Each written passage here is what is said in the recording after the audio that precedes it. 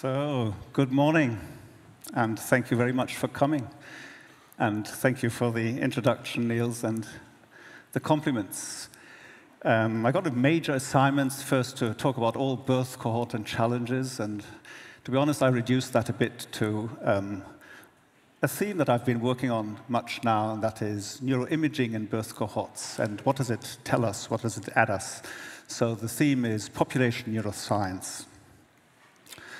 I'll start with a bit of what I try to want to convey or get across, and what I will focus on today. It'll be the prenatal exposures, as Niels has alluded to. And I added a theme for today because much of here is saying we're in development, in developmental psychology, psychiatry, developmental science. So I want to try to tease that apart a bit and talk about time and timing, two of my favorite concepts. And I'll try to introduce all the studies I'm talking about is about time, timing, or even both. And then I want to talk a bit about the impact. How does child psychiatric imaging, has it advanced the field of child psychiatry? There was a great talk yesterday, a great keynote by Anita Tapar, and she talked about genetics, gave an overview, which was brilliant. And then she always said, does it impact the clinical work? And she said, well, not really, not yet. We're not quite there, not in most cases. We have to be careful. And just remember that theme, because you can carry it over to today. Brain imaging and child psychiatry. I'll give you one clinical example only, because I just came from a session on psychotic experiences, which was wonderful, actually. I think it was very, very good. And I'll tell you how we infused brain imaging in the psychotic experiences, or psychotic-like experiences of adolescents. Just to start, and then I'll go to my public health topic.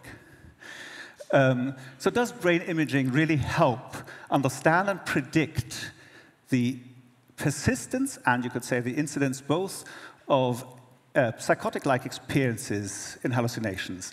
And much in line with what was just presented, we found about 20% of children at age 10 have some form of hallucinations of psychotic-like experience. Note that this is a very unspecific question, but the beauty of it is it's very simply assessed with, do you hear voices? Do you see things other people don't see?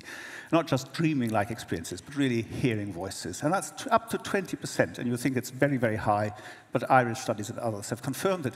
And then we show it goes down at age 14. There's some new cases and some persistence.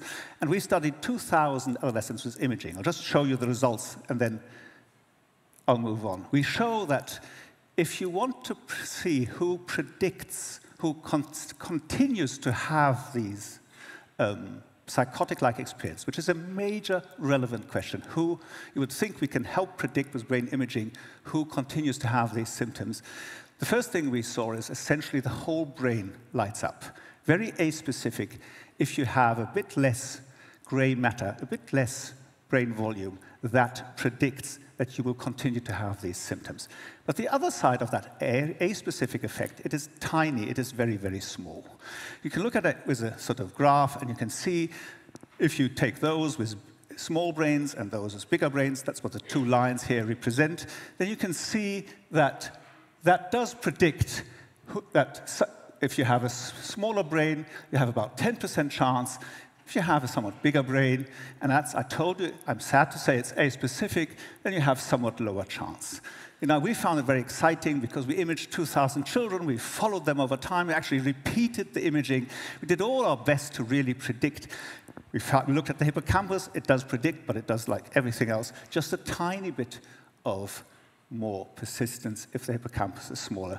So essentially, although exciting the data set, I say I can't see any clinical application. It will not be that you will have a child with psychotic-like symptoms in your practice when he's age 10 and try to do a brain image. And then we can argue a long time, I won't do that, whether we should have more symptoms assessed, a better assessment, whether these are too aspecific. I'll just move on. I want to tell you about population neuroscience today, which is the intersection of epidemiology and imaging, with the goal to inform public health and clinical practice. And I want to focus these examples, otherwise it becomes too big, on largely prenatal exposures. So exposures could be to environmental chemicals, I'll come to that, but also to psychosocial stresses like poverty or maternal depression. And we'll look at neurodevelopment by and large, and sometimes we'll look at cognitive development or psychiatric problems. So can we, is the first question, identify intrauterine influences on child development for maternal child health practice or public health? And in Generation R, as Niels alluded to, we've studied a lot of risk factors prenatally. I can't do all of them. I'll focus, and in this order, on those in bold, which is depression, antidepressants during intrauterine phase, that's antidepressant use, poverty, thyroid, and I'll do some environmental exposures. Just one slide, really, or very few slides, on the study that the cohort that much of this is situated, Generation R, is a prospective cohort. It's studied early in life, that is prenatally. We nearly managed to include 10,000 women. It's a multi-ethnic urban cohort, which is important, and the baseline response was 62%, was very good. We won't reach that anymore, so most of our cohorts are down to 30% now. Not much on the assessments. Perhaps you should look at with me. We did many, many assessments, questionnaires, bloods, ultrasounds. I'll talk about some of them, specific motor developments. We did all these things. But I want you to just focus on the magnetic resonance imaging, the MRIs. It was one of the first population-based studies. We managed to scan 1,000 children aged 7 to 8. We scanned 4,000 of this cohort of 10,000, as I told you, from 9 to 10. And we've scanned about 3,000, that's somewhat less due to COVID and braces, when they were 13. And the ongoing 17 wave is financed, and we'll add hopefully another 3,000. This means it's one of the largest cohorts in this so imaging cohorts, and has a good, nice follow-up. And I can show you how we use the repeated measures. But first, I'll focus part of the talk on the largest wave at age 10. There were 4,000 that we imaged. So, the first topic, maternal depression. And I'll stay with that topic for a while. Maternal depression during pregnancy, maternal depression just after birth of the child, and maternal depression during childhood. And the question is, how are maternal depressive symptoms from fetal life forward related to brain development of the child at age 10 years? So all the imaging in this study is at age 10. We relate the depression during pregnancy, early in life, and later, I'll show you here, to the brain imaging at age 10. So these were the assessments of depression of the mother during pregnancy, just after she gave birth, in childhood, and at the same time of the imaging, when the child is older. And the question arises, when are the effects of maternal depression on the brain development of the child the biggest? This is a question of timing, of sensitive periods. Could you give me some water? Yeah, thank you. Okay, well, perhaps I should have said, think when the effect is biggest. Make up your mind whether you think a good candidate would be prenatally or just after birth. If you went to the other lecture of Feldman, you might think just after birth. You might think it's important during childhood, which covers a long developmental period, or cross-sectionally. Thank you.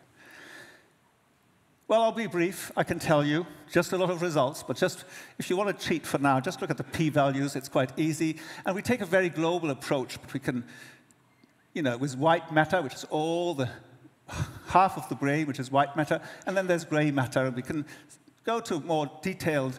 We won't do that for now. We'll just see where the effect is biggest. We imaged always more than 2,000 of these children that had been prenatally assessed for depression, so at 20 weeks, at 2 months, at 3 years, at 9 years, and 9 to 10 years, and we see there's only an effect, actually, on the gray matter at 2 months. So we found no intrauterine effect after adjusting for confounders. We only found it early postnatally. So that is an effect of timing.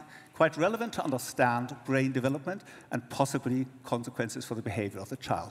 We found the most important effect is really this 2 months. That would be the easy answer if you take them all repeatedly, these assessments. We'll also look at, in a minute, at the different tracts. So this was just a very crude analysis of the volume of the white matter. If we move on, we can analyze the different tracts of the brain to get a more specific effect. And then if you see that, you see the same picture again. So the global tracts, and you see the same picture with other specific tracts of the white matter, which connect the different parts of the brain, so give the signaling, sort of the tracts of the brain, and we see that the effect is 2 months of pregnancy. And there is some critique on this. You could say it's a chance finding, it could be anything else. But most importantly, we did not really account that these mothers are the same mothers and have repeated measures. So another analysis is possible. It's analysis of trajectories. And note, these are very important trajectories to understand these results. Why are they so important? It shows that there is a group of mothers that, it's not such a big group, but it's more than 3%, that has very high symptoms clinically all the time, always above the clinical cutoff.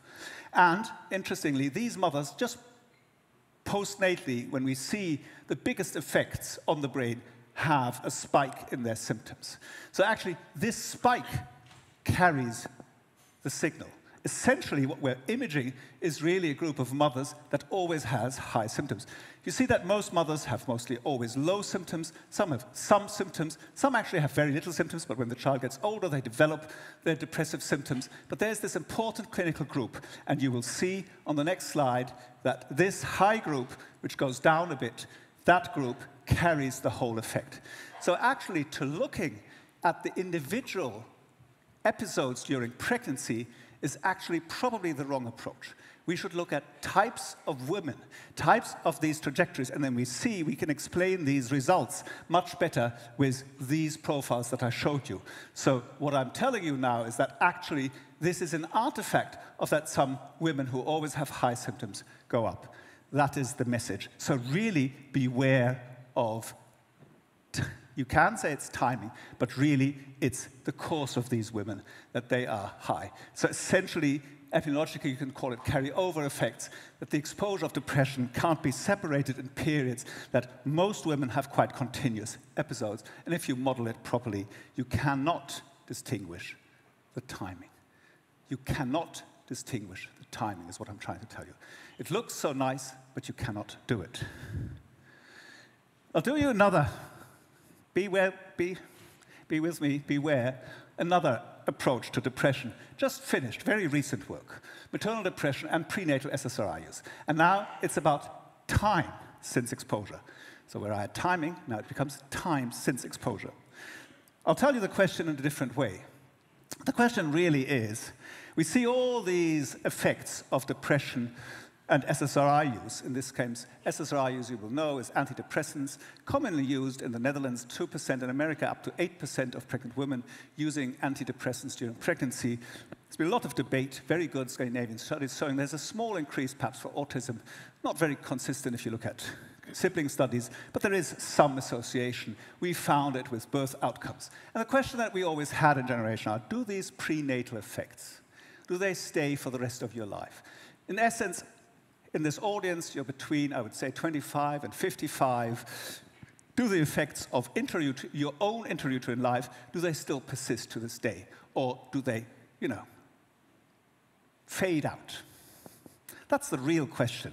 Because otherwise, essentially, are we doomed? And now we've got these repeated imaging measures, we can revisit this and say, what happens? I'll show you.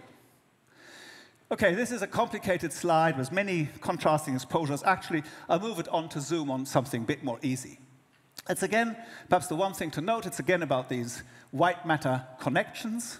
That's it. We're talking about these white matter connections. And now we're talking about whether intrauterine exposure to SSRIs or to prenatal depression, these are two different groups. This is a small group. This is quite a huge group with many scans.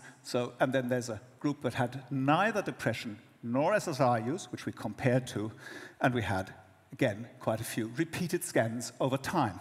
And if we take the 7-year-old, the earliest scans, we see the following. We see that both and very similar SSRI use and antidepressants show an effect on these white matter tracts. And even if you look at the different tracts, they all have the same picture. And these two groups are actually wonderfully similar. Even this one tract, the forceps minor, which sort of is next to the corpus callosum, if you wish, has a very nice, similar pattern. So in these very different people, we see an association at 7 years on the child's brain with less white matter tracts in the groups that have been exposed to prenatal maternal depression and the group that has been exposed to SSRIs. Are you with me? I hope you are. Okay. So it's complicated, but that's how it is. Now we want to know, okay, we image them at 7, we image them at 9, we image them at 13. What happens to these associations when we follow it longer?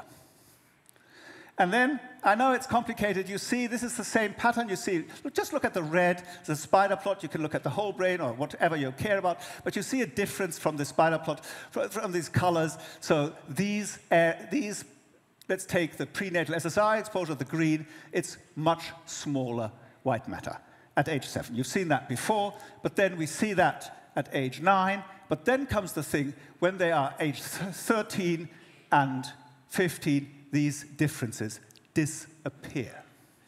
They really disappear. Both the effects of depression, antenatal depression, and SSRI use disappear. Or, if you like this presentation better, you can see this was the white matter.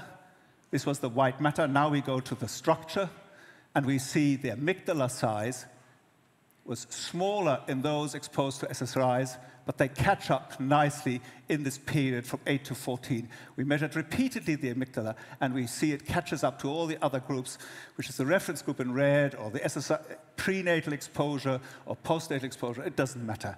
They normalize and get to the same. A bit of a different picture with the hippocampus, where we see the smaller hippocampus. It gets a bit better, but it does persist. So the story is, it really depends on when the mother is depressed, but it also depends on when you assess the child. And if more time goes by, effects get smaller. This is a way to dissect what we always call as development into timing, which period, and time since exposure. And the problem is that we sometimes see effects. So if you want just a very good publishable effect, you go to the 7-year-olds, and then you publish. There is a big effect. If you, however, move it on, I'm trying to tell you the effects. Think of the amygdala. Perhaps this is the easiest slide. It just disappears. So this is the importance of things. And it actually makes sense that once we get into adolescence, some of these intrauterine exposures, which are actually quite small, disappear. And I would really argue, this is clinically relevant, because it shows there is likely little long-term effect on the brain development of prenatal SSRIs. There may be some when you're young. We may see it. We actually see it in the registry stages from Scandinavia that the effects are very small. They haven't shown a longer follow-up, but I would postulate that, again, they see the same picture. It disappears. And then there is a dilution of effects with age. Probably, we speculate amygdala is one of the regions where there is neuroplasticity, there is catch-up growth. Okay, I want to show you some other data. I'm good with time, so I'll show you poverty, how that impacts brain. And it gets even more complicated, because what I'm trying to do is I'm sticking with the timing, but I'm saying that may interact with social factors. And poverty is sort of the preeminent social factor, if you wish. Okay, so what do we know? Household income has been associated with brain morphological changes, but no study has assessed household income in different periods of life. So we assess it in childhood, and we assessed it in prenatal life. And the question is, does low income affect brain morphology? And what I was interested in here is that the same across different groups of society. So this is a public health talk, but it has relevance for child psychiatry. Just to let you know about the different groups. So about half of the participants in the Generation R study are of Dutch national origin. About 10% are other European countries, and we can sort of cluster them together, thinking that these expats and people who move for work have the same genetic and social status. And that leaves a big group in this study of those that reflects colonial and migration. So workers who come as guest workers and then stay and acculturate to the Dutch society. These are Moroccans and Turkish people, largely in the Netherlands. And we've got 2,000 children. I told you we have, that's what whom we images, where we have assessment of poverty based on the national income threshold in the Netherlands. And how do we look at this data? Well, we could say there are those that have never been poor and those that have been poor at any one time. At any one time. It's about 20% of our population that has clear poverty below a stringent threshold. So 20% experience poverty either during pregnancy or during childhood, or both.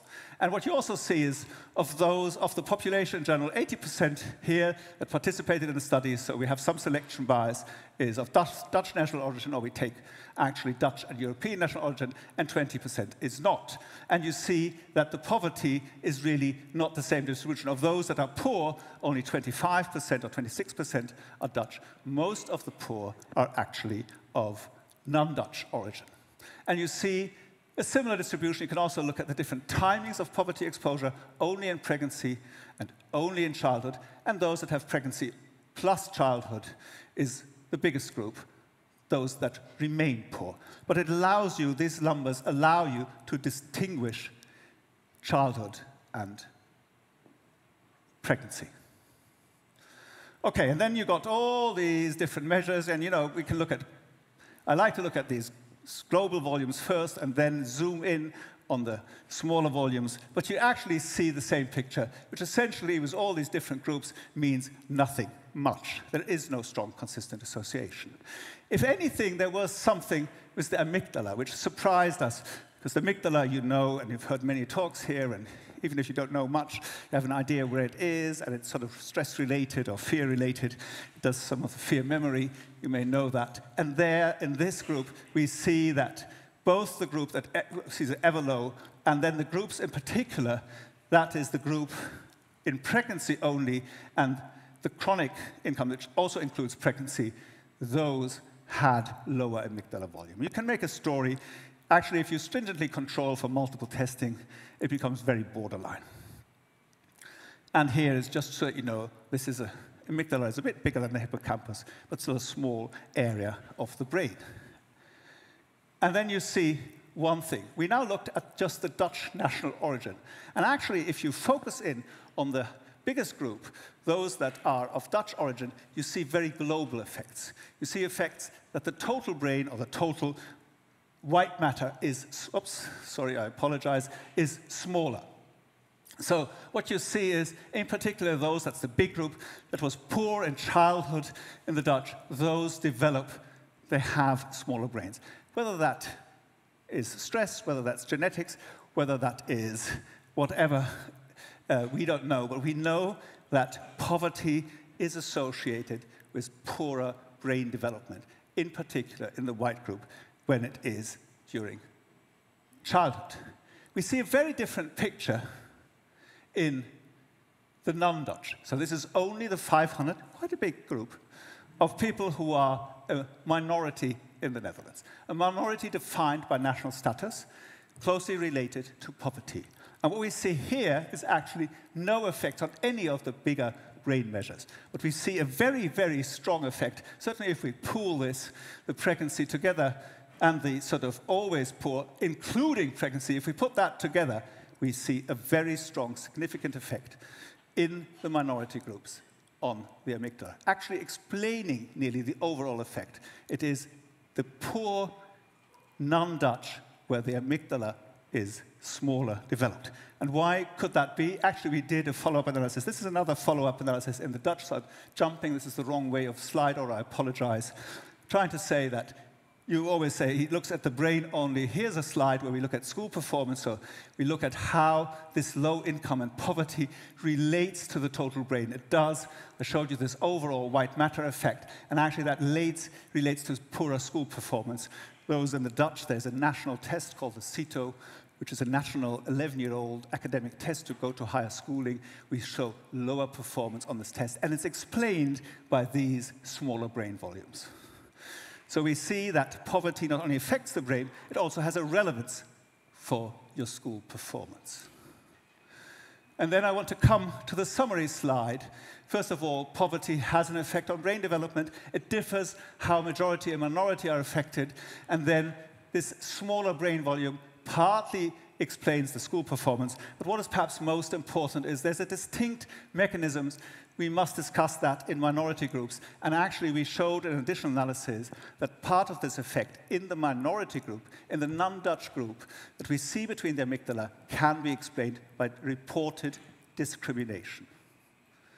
So when we correct or adjust for discrimination, the effects get quite a bit smaller, explaining likely why the poverty plus discrimination makes people stressed during pregnancy, which then could explain why the amygdala develop less optimally. Okay, I told you it's a roller coaster ride in time and timing, and this was timing plus social factors. Here is, I think, what we found. I was asked to talk about highlights of my work, highlights of timing.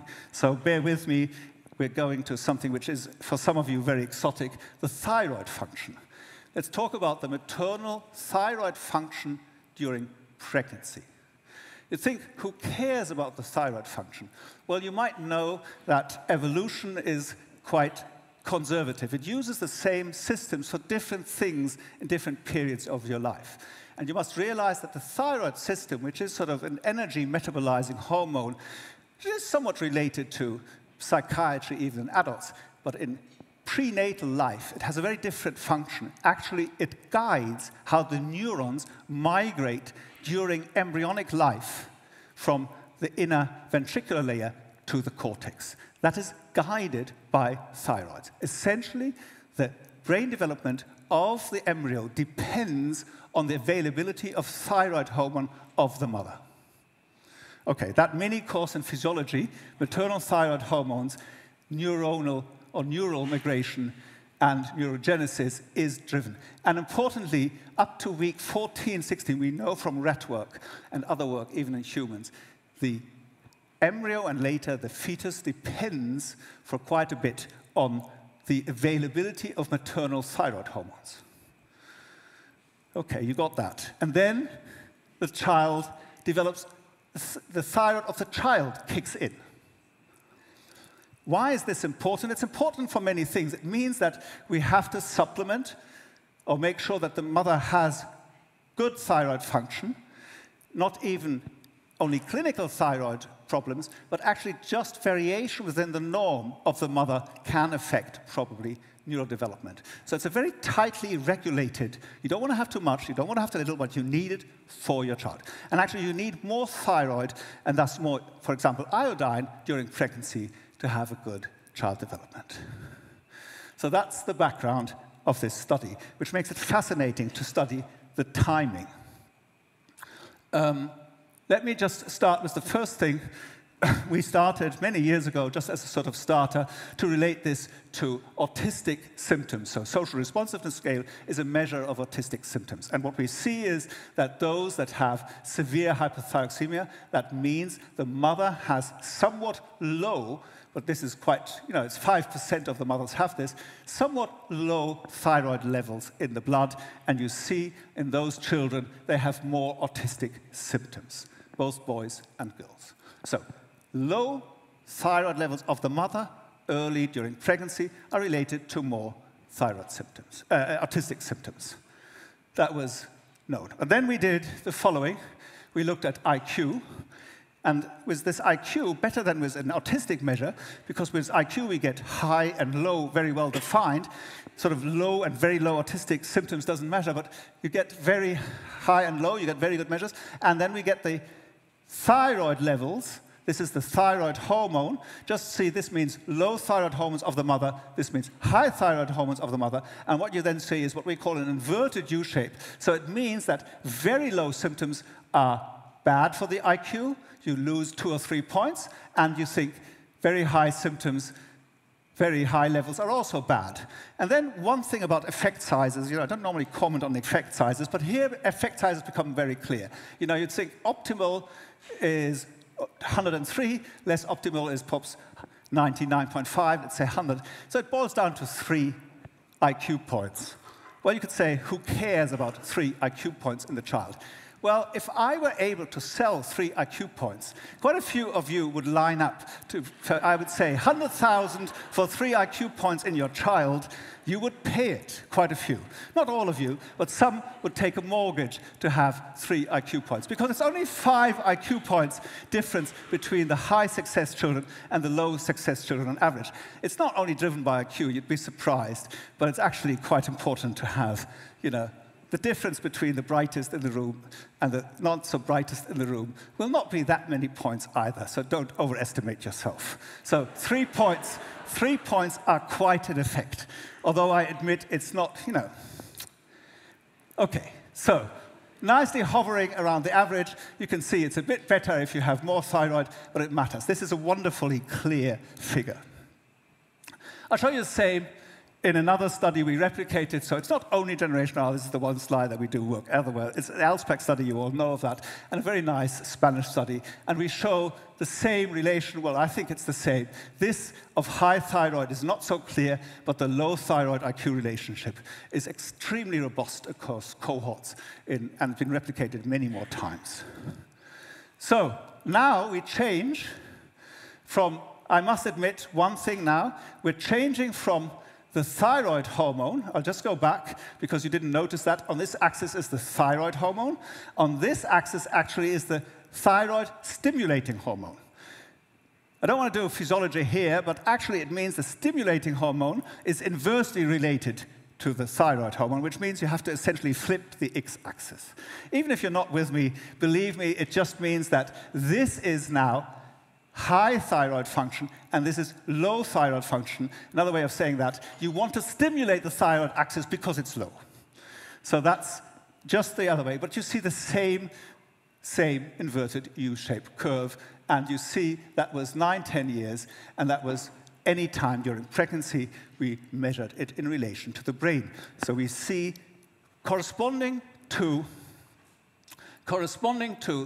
the IQ, we see gray matter associations. Okay? So it's the relation between poor thyroid function is consistent whether we look at IQ or whether you look at the brain, which is another quite wonderful thing. And again, you could argue whether this shape is exactly the same. Trust me, that's not what it's about now. It's just that there is this inverse U-shaped association. And now I want to come to timing in pregnancy. So whereas before we always said pregnancy is one period, we're now zooming in on the different weeks of gestation during pregnancy. So I'm making the timing even more specific, namely, when in pregnancy do we measure the thyroid hormone? And remember, if we go late in pregnancy, the child thyroid hormones matters early in pregnancy. It's the mother's childhood. That gives us a wonderful opportunity to zoom in on timing because it matters. And then I'll show you gestational age at thyroid assessment. Does that say something about sensitive periods? And this is as good as it gets with my timing story. So we measured some as early in pregnancy as week 7. Some women don't even know that they're pregnant at week 7. Others were already participating in Generation R, that had signed consent, team lined up, and wanted their ultrasound, which is quite astonishing. And importantly for this study, given us their blood. And then we see this wonderfully clear association between the brain and the level of thyroid hormone. So we see what we've seen before. This is the TSH, so essentially this would be low levels, this would be high levels. So low levels are really strongly associated with less gray matter. Same gray matter volume, you can actually sort of see how much centimeters 3 the children have less. And we see that same association, but then note sort of this wears off. We come to week 14, 15, 16, when the child's thyroid kicks in and the association essentially disappears. What that means is two things. What does it mean? That's very important. It means that there is, if we get the right timing of the assessment, we can see the function. We cannot see it here anymore. The only problem of my wonderful timing slide here is that there's two interpretations. One is thyroid hormones don't matter anymore, and the other interpretation is measuring the mother's thyroid hormone at week, 18, does not matter anymore because you should have measured the child's thyroid hormone, which really does the job. So it can be either a sensitive period for the effect or essentially only a sensitive period for the measurement. I don't know, even if it's beautiful, it doesn't get you there. Okay, so there are sensitive periods, but we don't know if that reflects an overall thyroid dependency of the brain or just that you cannot rely on maternal thyroid hormone anymore. And these are really nicely, we had different people in different weeks, and we imaged all their offspring brains later, and still we can't say much more that, maternal thyroid measures in week 18 are not informative anymore. So it has major clinical and research implications because it means one thing. Interventions must start early because either you have no effect with your thyroid hormone on the child brain anymore by supplementing, or it means you cannot detect validly those that have low thyroid levels. And actually it has very important implications because all the trials, and that is important, supplemented in week 14.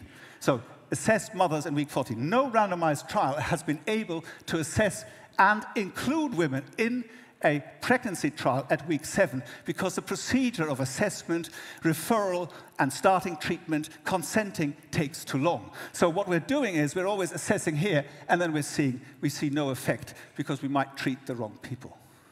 It has major, not so much understanding biology, but it has major how we do research implications, I would argue.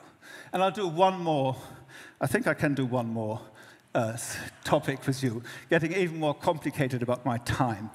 I'll take you how I combine brain growth over time and calendar time. You think, calendar time? Isn't it the same as time? No, it's not. I'll show you. And the other thing is, do you know anything about trans fatty acids? I warned you, highlights are in the margin of research, and I'll tell you why they are in the margin of research. The question was, what do you know about trans fatty acids? And if I would have more time and this room would not be so big, I would sort of interact with the audience and find somebody who's heard in his previous life on trans fatty acids. Okay, true story is, I come from a baker's family and I always cared about trans fatty acids. It's trans fatty acids. So we know in Scandinavia, people have heard, and most of Europe now, about PUFAs and 3-omega and 6-omega fatty acids, okay? Those are the naturally occurring fatty acids which are essential in our body. But there's also industrially produced fatty acids. These are not natural fatty acids. They are byproducts of the way we make industrial fats, trans fatty acids, chemically different. Trans fatty acids. So the classical ones, the cis, both the omega-3 and 6 are cis fatty acids, but there's also trans fatty acids. And interestingly, in the 1980s, there was a movement to replace butter with margarine.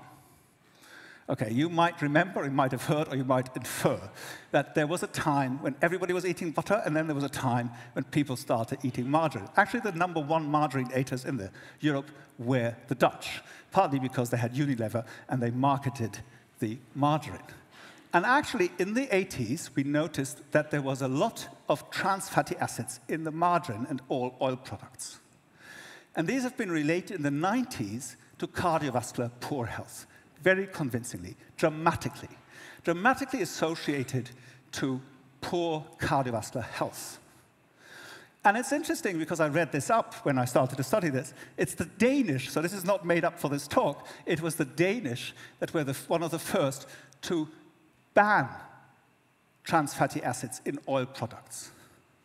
Importantly, the Danish, at that time there was no European consensus policy, banned it. They said, we don't want it. It's quite easy. It makes oil a bit more expensive, but it's quite easy to get rid of it and to do it more careful so you get rid of these trans fatty acids. Interestingly, the Dutch... Can you sorry? 2 minutes? 2 minutes, I'll manage. 2 minutes, I'll manage. Thanks for Niels. I'll manage. I'll be quicker about my talk. The Dutch didn't ban it, they just said, please, industry, reduce production. And what happened is, the industry did reduce production. Unilever kicked it out, many others.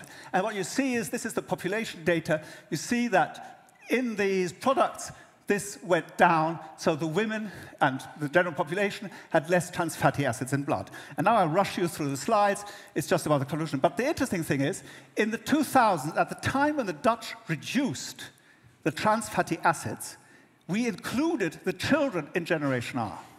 Exactly at that time. So these two, and I have to steal you an extra minute, these two curves, this going down, and what we saw in the Netherlands, in the Dutch pregnant women, correspond in time.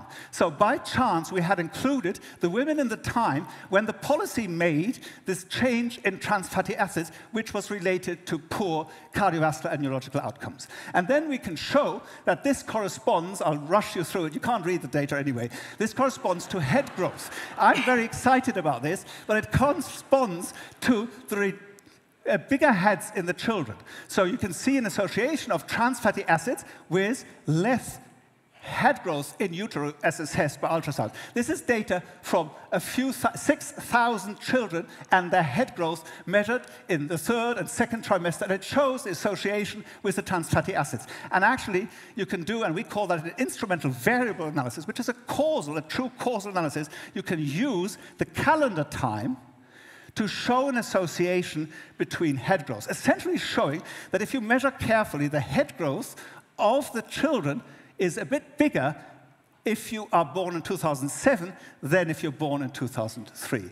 And because that is hard to explain otherwise, and we shouldn't explain it otherwise, we relate it to the reduction of trans fatty acids, which is a causal instrumental variable. So the first time I've been able to do a causal analysis by using this calendar time as an instrumental variable, explaining the causality between the policy and the head size. And why is that so relevant? Because we have in many countries higher trans fatty acids to this day. They have not changed the policy. In the Netherlands, it's disappeared. In Denmark, it's banned. All West European countries have gotten rid of it, but it still exists, and it is very bad. Okay, I want to end here my last minute. I think brain imaging can unravel mechanisms. I hope I convinced you. I think it's not useful as a diagnostic or prognostic marker. I would, and you can falsify me, postulate that that will not change in the next 10 years. It will not, clinical utility will remain elusive. And public health relevance, well, you don't care about trans fatty acids, you don't care about fetal growth. So in that case, only occasionally will we find something really public health relevant. I would say very rarely will we find something clinically relevant. And that's it. 1 minute over time. I want to thank the participants, my students. Thank you very much.